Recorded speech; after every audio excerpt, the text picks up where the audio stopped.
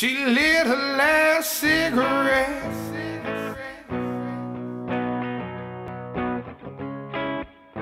Oh yeah, oh yeah. Hey, how you been? It's been a minute. I've been praying for you. A lot of shit that's on my chest, I wanna say it to you. Beautiful woman with incredible taste. Baby daddy's gone, I heard he caught a federal case. It was fast life living, winded up in prison. Next thing you know, she's trying to raise 3 children. The next day, she's on back page. Didn't know the shame came as fast as the cash came. It's all a part of the game, moving the fast lane. Now she's taking Lord tabs, blaming it on back pain.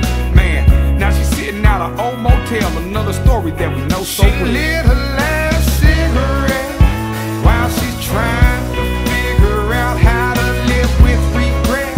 Oh yeah, but she don't get it yet. So she feels there's nothing left and she's just sitting stressed. Light up a cigarette.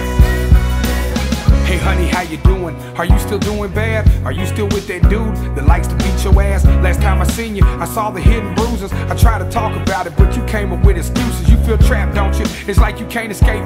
It's like you trying to find a way that you can get away. I understand, hold on, mama, and be strong. God's the only person you can really lean on. Like you stuck in the rut and you can't get out, but the world's on your shoulders and you can't flip out. I'm sorry it took so long for us to have a conversation, but I'm glad I caught you contemplating. She lit